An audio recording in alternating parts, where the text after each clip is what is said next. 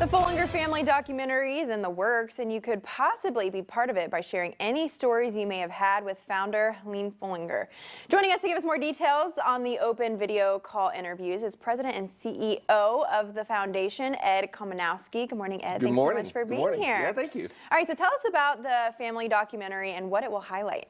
Yeah, this is a great opportunity. I think people see the Fullinger name, so whether it's the Botanical Gardens or something like that, people don't know the history. So Oscar, her grandfather came in the 1800s, so there's a long lineage here. And so Helene was actually 25 years old when she took the paper over when her father passed away suddenly. So this is an opportunity for us to kind of peel back some of the layers and find out who the family is and share that back out with the community. We're excited about it. Tell us more about Helene herself. Helene was an amazing woman. So she took over the newspaper, the News Sentinel, when she was 25 years old. She just graduated from the University of Illinois. So that was in the 1930s. So you can imagine here's this really strong, powerful woman, dynamic in the 30s. Certainly was a man's world at the time. And, you know, she was really a silent leader in the community. And so when she passed away, unfortunately, she left the proceeds to the foundation. So she and her mother were really kind of guiding behind the scenes. And so, you know, we think of Helene as this really kind of a good businesswoman. I think, you know, the great stories about that. But she also had a really fun side. She loved to be outside, loved horses. Her horse's name was Shenanigans. Aww, you know, that's so cute. so it's fun just to be able to see not just the business side, but also see the casual side of it. So we're excited to be able to show that to the community.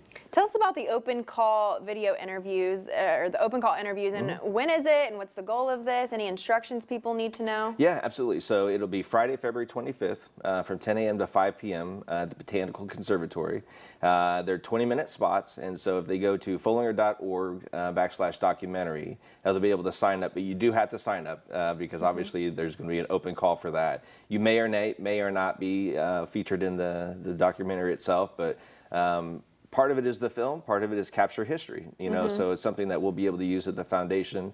We have great stories of in snowstorms, Helene would come in bringing sandwiches and beer, so that way they could get the paper out. And so I think there's a lot of people, if you knew her, you know, please take the time and come and sign up for a 20-minute slot and tell your story. Yeah, that's very cool. What artifacts from the family home will be featured in the documentary? Quite a bit. What's neat about the family is they really documented. So if you've never been in the foundation, there's actually the library, which has a lot of their personal effects, table, clock. And then we're going to actually have more of her photos. They cataloged, and so there's a lot of family films. We're getting those done.